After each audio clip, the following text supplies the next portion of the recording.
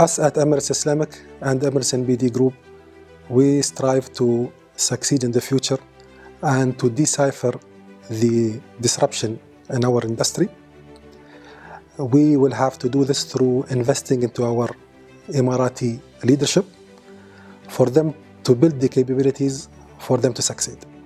A key success factor for us is our Emirati talent.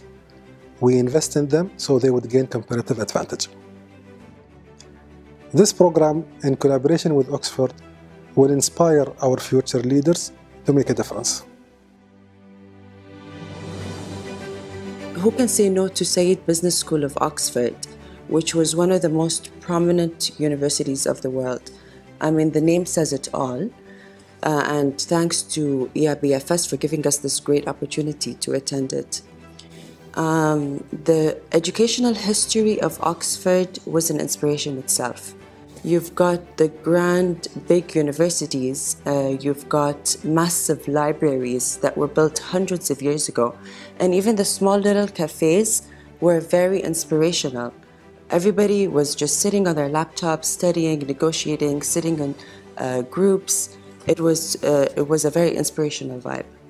The 8-day course was on strategic leadership in the era of disruption, where we covered a lot of diverse topics, starting from strategic agility and leading innovation, all the way to enlightening examples of how NASA and the automotive industry evolved in the disruptive era, all the way to strategic alignment and leadership body language. So the topics were very diverse, and we've got professors from all over the world coming all the way to Said Business Schools, specifically to teach us their view of leadership.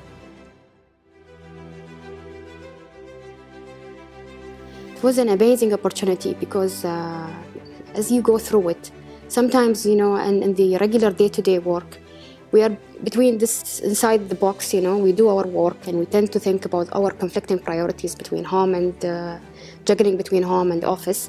So we don't really focus in terms of how much we're dedicating time to consciously learn.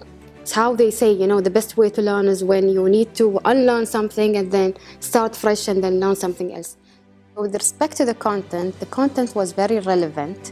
They have armed us with all the elements and tools that we require today. As days progressed, we focused more in terms of how do we manage as leaders the conflicting priorities within the organization. Having said all of that, I applaud all the people who have organized it because we got a chance to meet A-list lecturers from the Oxford team to EIBFS people and from people from within our bank. I'm thankful to all of them, and it was a really great pleasure being a part of this program.